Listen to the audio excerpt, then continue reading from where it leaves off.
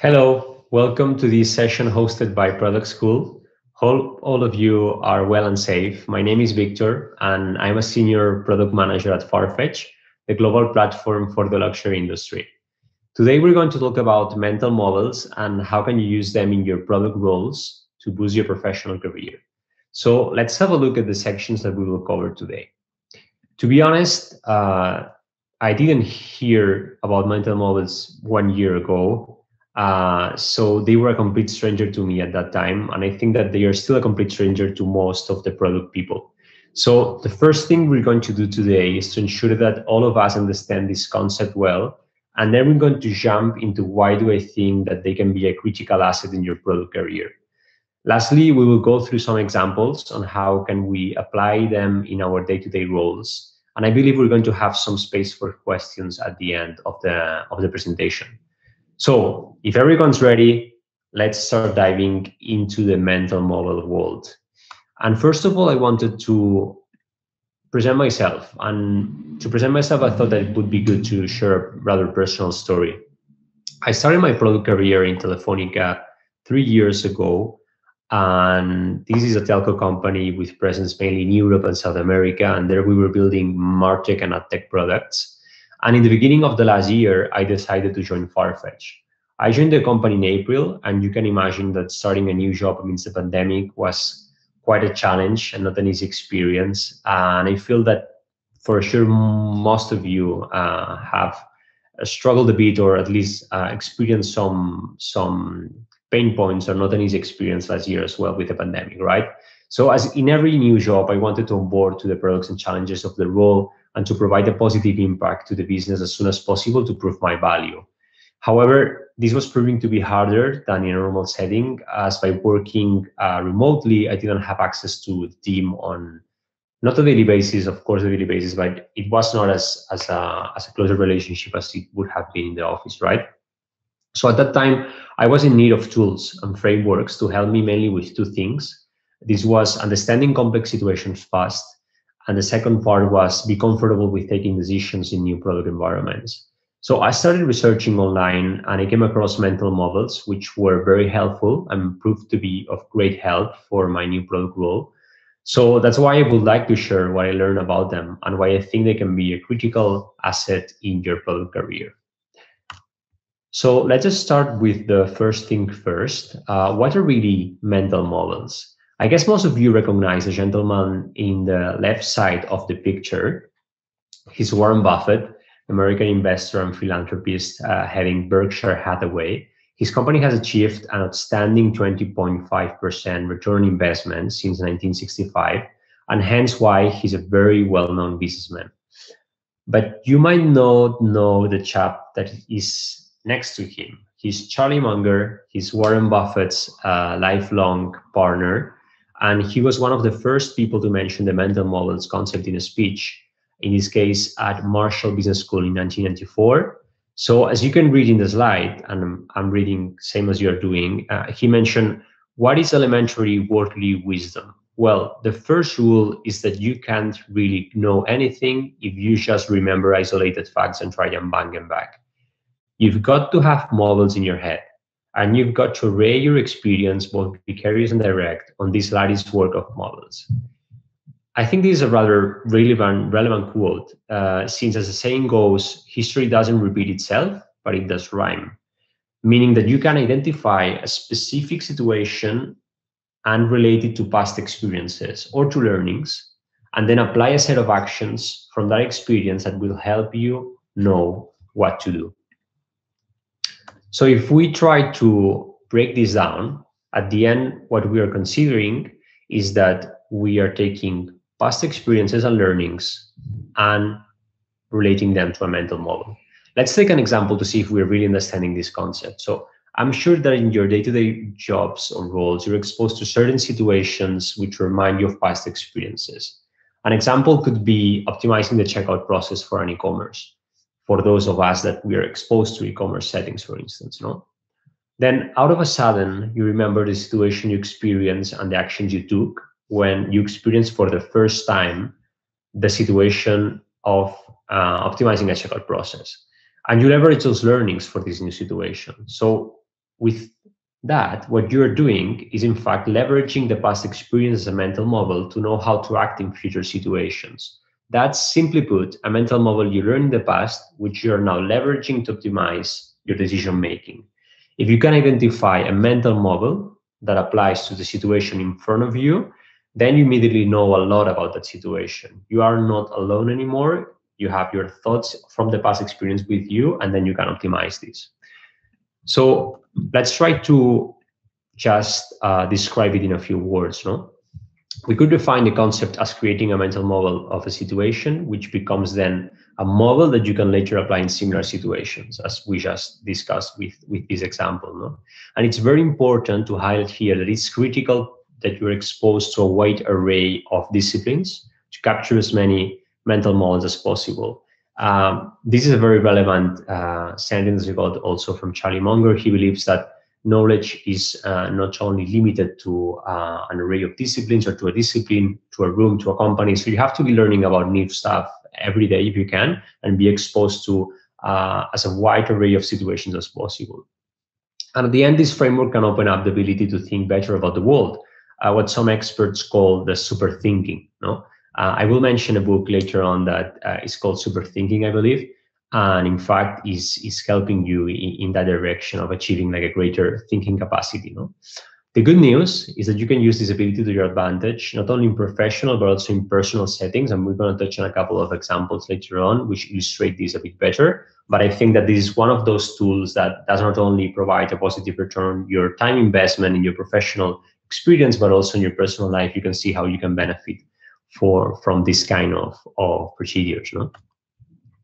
So again, taking a look at a couple of examples that I think some of them will be relevant in your past experience, and noting first that mental models are organized by topics. So you will see this a lot if you research online about these frameworks. You will see that they're organized by different topics. In this case, I choose two topics that I think are quite relevant for product roles. The first one is de-risking. So de-risking at the end, as you might know, is when you have a certain situation in a product development environment, or in general in any situation where it's quite risky, the percentage of risk is quite high. What you want to do is take some actions that take out the risk from the situation, right? So here we find a popular model called MVP, or minimum viable product, as I'm sure most of you already know. So this is an approach that it's widely used in product development processes to test the product hypothesis fast before having the fully functional product out in the market. No, what you do at the end is identify what are the minimum versions of the features describing the product, and then focus on building those to validate your hypothesis. What is disruptive about this? Not much for us as product managers, right? We're currently using it for sure in your day-to-day jobs. I think what can be a bit disruptive about this model is using it outside of your professional setting. So you could use this model in situations outside of product development, such as testing a new organizational structure, even inside a professional setting, or even in your personal life. No, for instance, a fun example here is that a couple of years ago, me and some of my friends, we wanted to get into road cycling. It's quite an expensive hobby. So we thought, okay, how can we de-risk this? How can we take some step to validate that this is really what we would like to do? So we rented a road cycling instead of buying one altogether. Then we tried to ask for some gear from some friends. So we were trying to test the hypothesis of how does it feel to go out and road cycle for a bit before doing the investment of buying all the gear. No? So that's an example on how could you use it in your personal life. Then you also have some other examples. No? Here I'm listing another one in the remit of trying to deal with conflict. I think dealing with conflict is not something that you see only in your organization or the organization I'm part of. It's common to all the situations that we deal in product management in general, or in any company. No? And conflict doesn't have to be negative per se. I think there are some conflicting ideas that are positive for the business overall that you need to reach a consensus to as a team. No? So for this example of dealing with conflict, in my experience, this has been one of the most useful mental models. It's called decision logs and consists of collaboratively listing the different options to consider in a specific decision-making setting. So for instance, if you want to decide if a certain feature has to be launched, what you could do is try to think of the different scenarios or different options. And in a document, you list those options and you also try to input all the information that you think is needed for someone that is an outsider to that decision to understand what's happening in a kind of a one-pager. Once this is ready, what you do is that you share this. You share it with your team, seeking to get further comments from the team and seeking to get everyone's opinion on the matter. And then what you do is review everyone's opinion, everyone's comments, and reach a consensus as a team. I think what is important is that it's not only a good tool to reach consensus, it's also a very good tool for future reference to understand why you took some decisions in the past that might help and guide some of the decisions in the future. No? So as you can see, and maybe you're feeling this already, some of these mental models can feel rather basic and common sense. It's okay to feel like that. I feel like that as well sometimes. I think some of the most breakthrough mental models are rather basic, but are breakthrough when you really apply them on your day-to-day life. No, for instance, decision logs, something that can feel really basic, but at the end, if you apply them on your daily jobs, you will see the benefits of really getting to the details of using and reaching consensus with your team altogether. Now that we have defined mental models, I wanted to also reflect a bit on why I think they're important for you, and especially for you guys as people interested in product management. No? So some of you might be familiar with this scene I took in this picture from the Mad Men series. This is Don Draper. He's an award-winning advertising executive of the 50s. It's fiction. Some people argue that it's science fiction. And something you see throughout the series is how Don meets the new customers who tell him about their challenges, seeking for advice, and for a new advertising campaign. No? So in each meeting, Don has a very limited time to understand what are the pain points the client is experiencing, and then to identify in the same meeting, maybe 1 hour meeting, the best ad that his agency could run for this client to then win the account. No? And you could feel that Don is starting from scratch every time he's meeting a new client. No? So there are some scenes that are super iconic, like when he's meeting Lucky Strike or Coke, etc. And you could feel like when he meets for the first time Lucky Strike, he's starting from scratch. But he's not. What he's doing is rather leveraging mental models. And he might not know that, but to do what he's doing and to be as successful as he is, he observes, first of all, what the client is telling him, and then he's seeking to identify these past experiences and learnings, and then leverages these to pitch a solution to the client. No? So he's doing this observation, identification of actions, of things that he did in the past, and then he's leveraging these past experiences, mental models, to pitch a new solution to the client. No? So I think overall product management and in general your roles might not differ that much from Don's role. You're constantly exposed to new challenges where you have to observe the information at your disposal. Then you have to identify the past experiences or learnings that might be helping you in that situation, and then leverage them to know how to act accordingly. So the more knowledgeable you are about mental models, the more tools you will have at your disposal to face any type of challenge.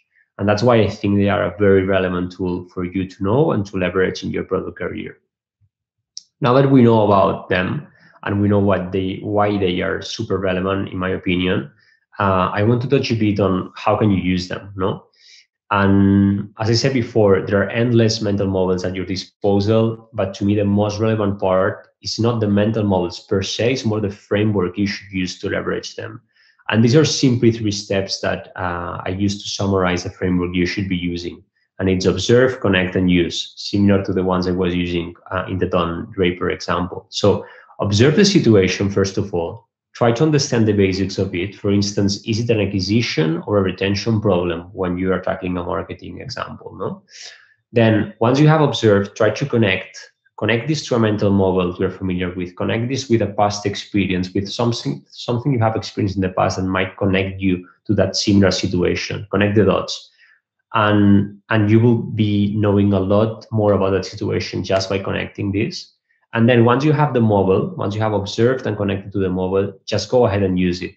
Don't be afraid of using sometimes what you feel like your gut feeling, when in fact it's not your gut feeling, but your past experiences is telling you with more rather a data-informed approach what you should be doing. No?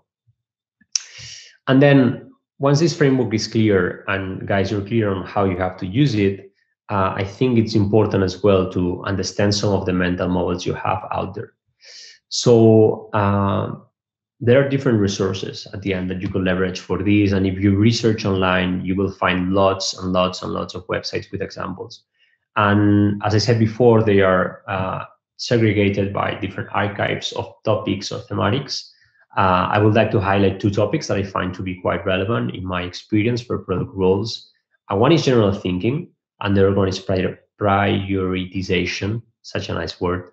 So general thinking, I think it's one of those remits that is interesting for the general public as well, of course, but I think that as product management, it's a wide domain.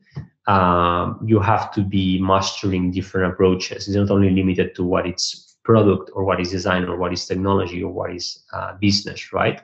So I think that englobing all these mental models you need in a role, it's very beneficial for a product management to role to understand the general thinking ones.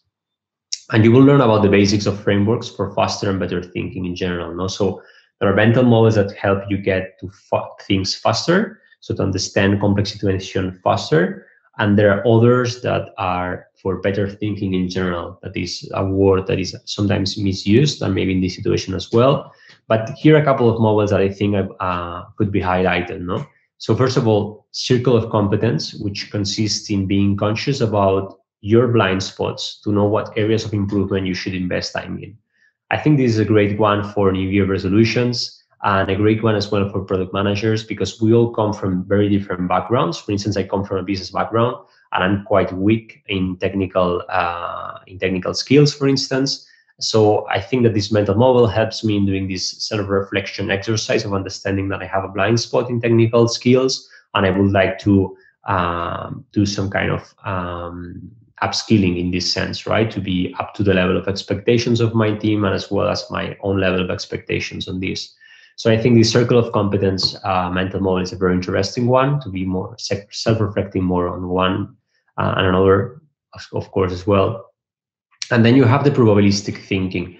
I think this one sounds a bit like too statistics oriented, maybe for a product manager, that it's not that much coming from the mathematics or statistics background. But this is not that much so oriented to statistics. At the end, it's just consisting on the usage of any type of logic that is at your disposal to estimate the probability of a certain event happening. So this could be, for instance, going back to the example of the decision log. If you have different situations, different scenarios, you might want to try to size them in terms of probability of them happening. So what you will do is you have 3 scenarios, you use any logic at your disposal to understand scenario 1 is more feasible or has more numbers of happening than another one, so you might focus more on those ones. So probabilistic thinking, I think it's a quite relevant one. And then from the right side, prioritization, 80-20 rule, it's quite magic. And I say magic because I think it's not based on magic, but it's quite amazing when you see the results and when you establish for yourself. So it's based on the Pareto's principle, saying that 80% of the outcomes are decided by 20% of the inputs. And I don't want to tell you more about it because I think it's very interesting if you apply it for yourself and you try to do some analysis on your customer base, for instance, or user base of your products. Try to do this kind of segmentation of 20, 80, 20, and try to extract some insights. I think it was quite eye-opening for me when I saw it in the first time. But at the end, a lot of behaviors from the users are explained by 20% of users, explaining 80% of the usage of certain features, for instance. So you will extract a lot of very useful insights from this one. I'm sure about it. And then I wanted to share something more that maybe you could consider like a delayed Christmas present. But that's a template for decision log, which has helped me a lot in my product roles in the past. It's just my own interpretation of what would be an ideal decision log. So make it yours, adjust it to your organization, your product setting. And as you can see, you will have to detail some background information besides the scenarios. I think that's very beneficial. It ensures that everyone has all the information needed. And it's very good to reach consensus with your team, as we were discussing before. And super important here, as you see at the bottom of the slide, remember, value of the model lies in the collaboration with your peers. So it's super important that you share it. It's super important that you gather everyone's feedback and you reach consensus with the team, and you will see the benefits of doing so. So feel free to take it away, adapt it as you see fit, and let me know your feedback if you use it. And it's important to have a resource like this one, but it's also important to understand that we have a wide array of resources out there to deep dive a bit more on the mental models concept. So here you have two book proposals. I don't know if book is quite outdated now. I should be talking about podcast. I'm sorry about that. I'm quite a classic guy when it comes to learning about things in a book format. But the first book is by Gabriel Weinberg. He's a founder of DuckDuckGo, and Lauren McCain. It's called Super Thinking. And I have to tell you, a lot of content from this presentation is coming from this book. It has been a great holiday read, and I would like to encourage you to read it, or at least to research it online, because I think it's really good. And it provides this way of thinking that I think a lot of us are looking for, especially coming from people that are so oriented towards this kind of product development processes, or even like the scientific method as Lauren is, etc. And then we have also the one from Farnham Street. That's a hard one to get, to be honest. I mean, all the time that I've been trying to get one, they are always running out of copies, but it's one of those more related to this general kind of mental model, general thinking, rather than more product management or kind of digital business oriented. So it's a one that it's very, very, very, very interesting. And you have to know, out there you have endless resources. You can research online. You will see Farnham Street has a very cool website as well with a lot of resources. So you might be able to fish out some relevant documentation there. And I think that unfortunately this leaves us with the last slide. So that's all on mental models. Hope you have found this concept interesting and remember the value of mental models. And I think if I had to reinforce a couple of lines, I would say value of mental model lies in using them in your daily roles. Don't be afraid of researching the models that you think are best for you. Even if you find them rather basic, we've seen how by following an approach of observing and then identifying some past experience and then leveraging them, you can benefit from having a lot of success in your roles by doing that. So I just wanted to finish by mentioning, as you can see here, that at Farfetch we are actively hiring for different product roles. So please get in touch. You have my email here. I would love to get to know more about you, about what you do in your product roles, if you're interested in Farfetch, and also to discuss anything related to mental models in general. So thank you very much, guys. Thank you, Pro School, for having me. And I think that we might have some time for questions now. So thank you.